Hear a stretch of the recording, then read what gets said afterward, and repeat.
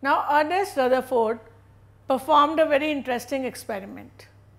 He took some gold and hammered it into a very thin foil. You know, gold can be hammered into a very thin sheet. So, it was just about 1000 atoms thick. Then he passed alpha particles over it. What are alpha particles? They are doubly charged helium particles. So, their molecular mass is 4 mu. Now, these alpha particles, which are doubly charged helium ions, when they were passing, they were supposed to fall on the foil.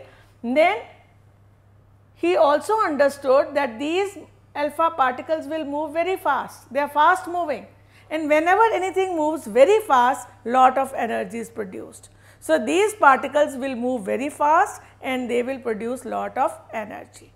Now, he expected that when they will go and strike the foil, naturally they will deflect back, there will be a rebound.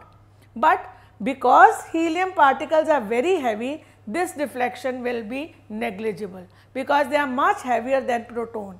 When a heavy thing strikes a comparatively lighter thing, the impact is not much. For example, if you throw stones on a wall, brick wall, what will happen? At the most, a little of whitewash will get scrapped. It will not happen as if everything will come back.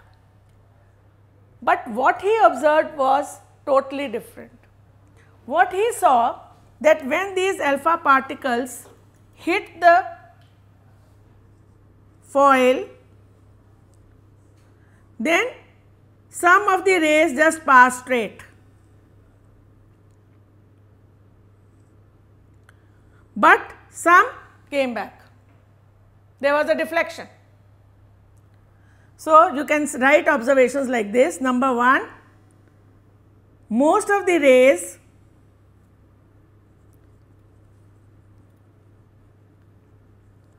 went straight,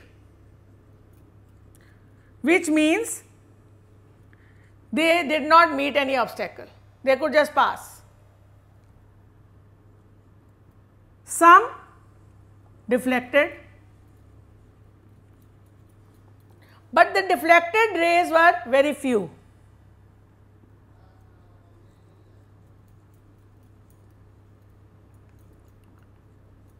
From this he concluded that first thing is that why did they deflect?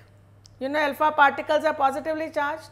That means they must have met with a positive charge, that is why they deflected.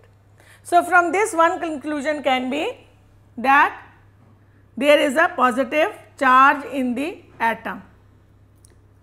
Now, because the number of rays that deflected are very few, that means this positive charge is limited to a very small size.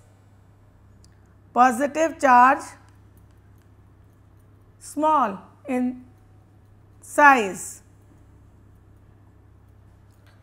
Now, why most of them went straight? That means at that point there was nothing solid there, there were gaps. There was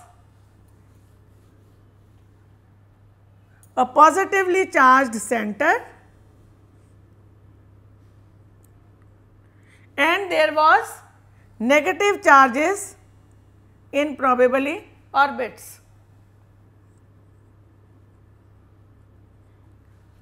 Now, if these orbits are circular and they are moving, then it can't be stable, because whenever anything keeps moving in circle, it will ultimately end up in the center. So, the atom will finish, but that does not happen. So, which means the energy level in these circles is not as much as we think it can be. Now, from this we came to know, initially we only thought that atom has a negatively charged particle. Then we came to know there is something positive also. So, it also has a positive particle. The negative particles were called electrons and the positive were called protons.